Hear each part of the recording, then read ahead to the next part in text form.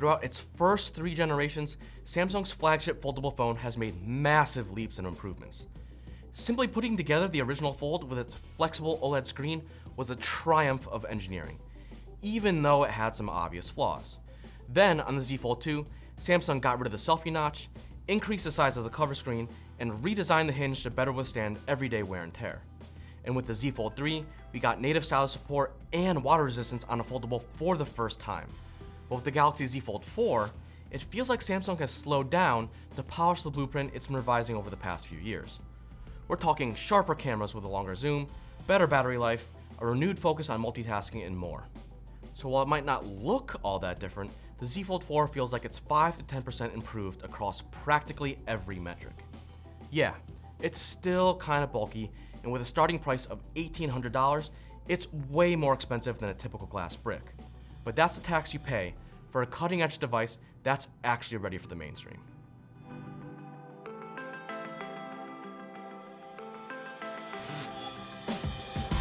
Weighing 263 grams or 9.28 American Yeehaw units and measuring 15.8 millimeters at its hinge when closed, the Z Fold 4 is less than 10 grams lighter and 1 millimeter thinner than the previous model. That's a difference that's almost impossible to discern, even if you're holding both phones at the same time. But that doesn't mean everything is the same. The bezels and the frame around the 6.2-inch cover screen have been trimmed down, allowing for a display that's about 3 millimeters wider than before. That might not sound like much, but it makes a big impact. Typing quick replies or searches on my Z Fold 3 often felt cramped, resulting in regular typos. But even without really increasing the Fold's physical dimensions, Samsung has improved the typing experience and cut back on mishits. On top of that, the hinge is a bit flatter and thinner, and the whole phone has slightly sharper edges, almost as if Samsung honed its design with a whetstone. And it's a similar story on the inside, where the plastic bezels surrounding the 7.6-inch flexible OLED display have been trimmed down too. The effect is subtle, but everything is a bit sleeker and toned up, even though the phone is actually a touch wider than before. You still get a side-mounted fingerprint reader too, which is fast and responsive, and really the best choice for this device until someone figures out how to make an under-screen sensor for flexible displays.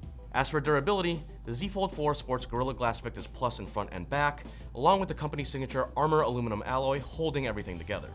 Samsung also says it has changed the construction of its flexible display to be 45% more durable than before, while the addition of new metal plates and sponges behind the display help it prevent from becoming mushy over time. Not that it was really an issue on previous devices. Of course, the one exception to the surprisingly rugged build on recent Folds is Samsung's built-in screen protector, which once again comes with a warning on first boot that it should not be removed by anyone besides a certified technician. Now, I've been very open about the bubbling issues I've experienced on both my Z Fold 2 and Z Fold 3, and this remains one of my biggest concerns. So for this year, Samsung says it switched to a stickier adhesive and a new factory application process intended to prevent the screen protector from peeling away or bubbling prematurely. Naturally, I haven't been able to see how this change will actually hold up over time, but you better believe I'm going to revisit this down the line. Next, let's talk about the star of the show, the Z Fold 4's display, or in this case, displays. Both the 6.2-inch cover screen and the 7.6-inch main screen support 120Hz adaptive refresh rate and excellent brightness. Using a light meter, I measured the cover screen hitting just shy of 700 nits on an all-white screen, while the interior display did even better at around 750 nits. And with Samsung claiming a peak brightness of over 1000 nits, everything from games to movies just looks better. Honestly, the flexible main display is still the thing I like most about the Fold. You get a small, vibrant screen on the outside that's easy to use one-handed, so you can quickly look up directions or text a friend while walking around. Then, when you have a chance to sit down, you can open up the Fold to reveal a big and even more colorful display for all your productivity or entertainment needs. And all this comes in a device that still easily fits in a pocket. Yeah, there's still a crease, there's no denying that, and it'd be nice if it wasn't there. But after using a Fold for even a short time, you stop caring about it and you start enjoying the screen for all of its strengths. When you want to bury yourself in a book, setting something like the Kindle app to display white text on a pure black background transforms the Fold 4's OLED screen into the best e-reader around. Comics arguably look even better thanks to rich, punchy colors. And because there's so much screen space to utilize, you get room for immersive viewing in tight quarters like on the subway, or potent productivity if that's what you need. But more on that later.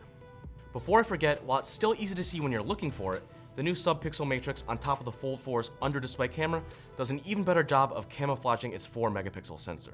Just don't expect a big upgrade in image quality, because this thing isn't good for much more than showing your face during video calls. When it comes to performance, there isn't really anything that can bog the Z Fold down. Recent games like Diablo Immortal and Warhammer 40k Lost Crusade run super smooth. Same goes for when you have 3 different apps on the screen at the same time. It packs a Qualcomm Snapdragon 8 Plus Gen 1 chip, up to 16 gigs of RAM and 512 gigs of storage, or 1 terabyte if you order direct from Samsung. And in tests, the Z Fold 4 even flexes on its little brother, with multi-core scores in Geekbench 5 of 4036 versus 3441 for the S22 Ultra. But more importantly, Samsung and its partners like Google and Microsoft continue to enhance the phone's multitasking software thanks to expanded support for Flex Mode and a platform based on Android 12L. Now, if you're scrolling through a new site like, say, Engadget, it's even easier to open a link in a new window without losing your place. And when the phone is half closed, apps like YouTube and Netflix automatically adjust their UI to better suit your orientation. That said, my favorite improvement is the Fold 4's redesigned taskbar, which now lives at the bottom of the screen and serves as a powerful extension of the traditional Android home row. When you launch an app, the bottom row of icons cleverly shrinks and expands, giving you access to your home row along with recently opened apps and any app pairs you may have created, all without taking up too much space. And while they're kind of hidden, if you dive into Samsung's Labs options in the advanced settings menu, you can activate a number of even more helpful multitasking features and gestures. For example, consider the 2-finger swipe up from the bottom or sides of the screen, which lets you instantly launch into split screen mode. This makes multitasking a cinch. Alternatively, if you want a more desktop-like approach, you can toggle on the multi-window menu option, which adds a little tab at the top of apps that holds another set of split screen options. However, I must admit I'm not really a fan of Samsung's new Flex Mode panel, which presents a little laptop-like touchpad and some quick settings on the bottom of a map when the phone is half open. It's kind of clunky, and because some media apps like YouTube already have their own customized Flex Mode layouts, I've yet to really encounter a situation where having a tiny mouse cursor is actually all that useful. But that's just kind of one small swing and a miss. And for Samsung, which is kind of plowing through uncharted territory with its attempts to add powerful multitasking features to a foldable phablet, one whiff among a bunch of handy hits is hardly something to get upset about. Okay, let's discuss photography, because while the Z Fold 4 still can't really hang with phones like the S22 Ultra or the Pixel 6 Pro, that gap isn't nearly as big as it used to be. Not only do you get a new 10-megapixel telephoto camera with a 3x optical zoom, up from 2x on the Z Fold 3, there's also a new 50-megapixel main camera that catches 23% more light than before. That has a noticeable impact on low-light pics. And before I forget, there's still a solid 12-megapixel ultra-wide camera for capturing all your group shots and expansive landscapes. At night, details are sharper, with the Z Fold capturing a shot of the New York City skyline that's actually a bit too bright compared to similar pic from the Pixel 6 Pro. And in another shot of some mangoes at a fruit stand, the Fold 4 arguably captures better textures, though Samsung's photo processing stumbled a bit by picking a white balance that's a bit too warm. But if image quality is super important to you, phones like the Pixel 6 Pro still have an obvious advantage. Even in daylight, where most high-end phones can shoot a great photo nowadays, the Pixel 6 Pro produced sharper focus and richer detail than anything the Z Fold 4 could manage. As for battery life, remember when I said the Z Fold 4's faster performance is hard to fully appreciate? Well, that may be true when it comes to processing power, but when it comes to energy efficiency, the improvement you get from the Snapdragon 8 Plus Gen 1 chip is plain to see. On our local video rundown test, the Z Fold 4 posted a time of 17 hours and 13 minutes for its main screen, compared to 14 hours and 3 minutes for last year's Z Fold 3. That's more than solid for any smartphone, let alone a foldable with a huge main display. And if for some reason you're in a situation where you're only using the cover screen all day, it did even better with a mark of 20 hours and 45 minutes. And when you need to refill, the Fold 4 still has 25-watt fast charging, which sadly isn't quite as speedy as what you get on the S22 Ultra, 15-watt wireless charging, and wireless power sharing for topping off other gadgets in need.